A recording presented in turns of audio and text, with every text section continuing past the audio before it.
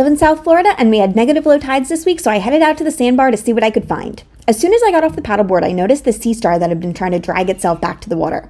I scooped it up and gave it some help since it had a very long ways to go. He was pretty dried out. I hope he makes it. Nearby, I found this gaudy nautica moon snail shell, which was occupied by a little hermit crab. And have you ever stumbled upon one of these? It might look like trash, but it's actually the shell casing for the moon snails. The tide was still going out, and this Florida fighting conch was in a spot that was drying out pretty quickly, so I moved him over towards the edge, and there were actually a bunch of conchs in this spot. This little guy was just admiring his reflection in a puddle.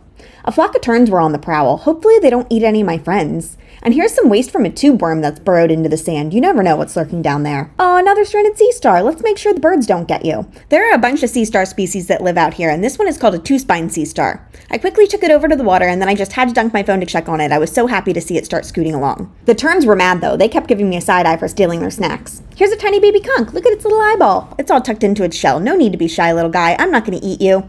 And here's a bigger Florida fighting conch. It's going a bit cross-eyed, isn't it?